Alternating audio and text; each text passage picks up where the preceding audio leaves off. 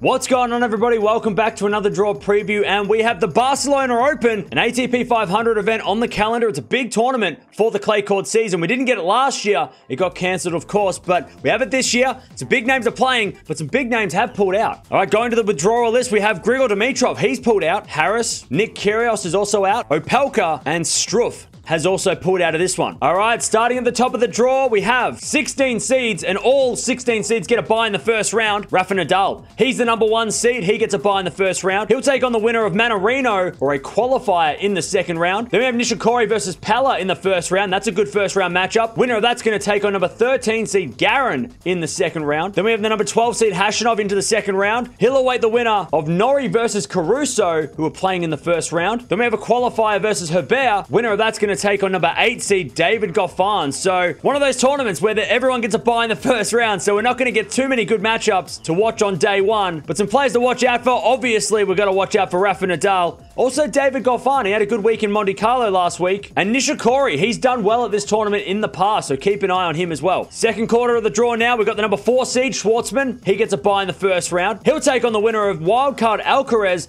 or Tiafoe in the first round. Circle that one as a popcorn match. Huge first round match and another chance to see baby Nadal in action. Then we have Kopfer versus Mute. Winner of that's going to take on number 16 seed Dan Evans, who is in career best form. Beat Novak Djokovic last week in Monte Carlo. Eventually lost to Tsitsipas, so keep an eye on Evans, of course. Then we have the number 9 seed Fanini. He'll play a qualifier in the second round no matter what, because we've got 2 qualies going at it. Then we've got Thompson versus Gasquet. The winner of that's going to take on number 6 seed Carino Busta in the second round. So some of the players we've got to look out for. Obviously, we've got to look out for Dan Evans. He had a great week last week. Can he back it up this week? Diego Schwartzman made the semi-finals of the French Open last year, so see how he can recover some of his form after a pretty poor week last week. And I'm very keen to see how baby Nadal, aka Alcaraz, does this week in his home country of Spain. All right, bottom half of the draw, the top half of the bottom half, we have the number 5 seed Batista Agut. He gets a bye in the first round. He'll take on the winner of Simon and Andujar, who are playing in the first round. Then we have Tsonga versus Gerasimov. Winner of that's going to take on number 11 seed Yannick Sinner in the second round. Then we got the number 15 seed Ruud bye in the first round. He'll take on the winner of Ramos Vinoles or a qualifier in the second round. Then we have Pair versus a qualifier. Winner of that's going to take on number 3 seed Rublev, who made the final in Monte Carlo last week.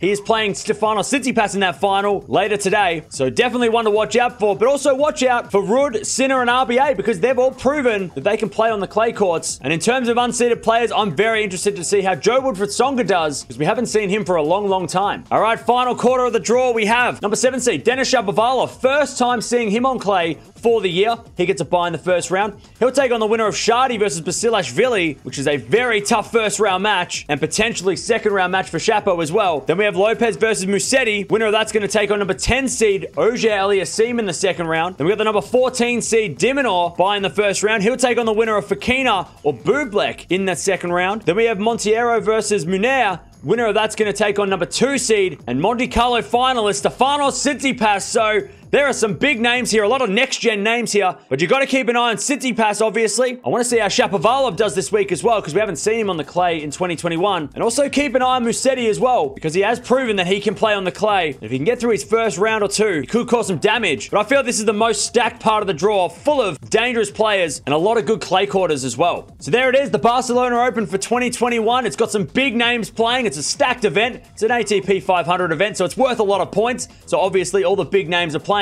Let me know down in the comments below, who do you have winning this event? Because we saw Rafa lost last week. Didn't look great in his loss as well when he did lose to Rublev. And we obviously have Rublev and Tsitsipas, who did well last week, playing in this one. So let me know down in the comments below, who do you have winning this one? This is an interesting one for me to pick because there are a lot of players that are in form. Obviously from Monte Carlo last week, guys like Dan Evans, Casper Ruud, Rublev, Tsitsipas, and then you've got Rafa up the top. But I'm going to have to go with Rafa Nadal. I know it's the easy pick. I said that last week when I picked him for Monte Carlo. Didn't play out that way, but I feel like in front of his home crowd in Spain that Rafa's going to pull through, and he's got a really good draw. The top half of the draw, the only real worries for him are going to be Schwartzman, Fanini, and Goffin. So I think he has a pretty good road to the final. Let me know down in the comments below, who do you have winning this one? So the Barcelona Open, didn't have it last year, but it's back for 2021.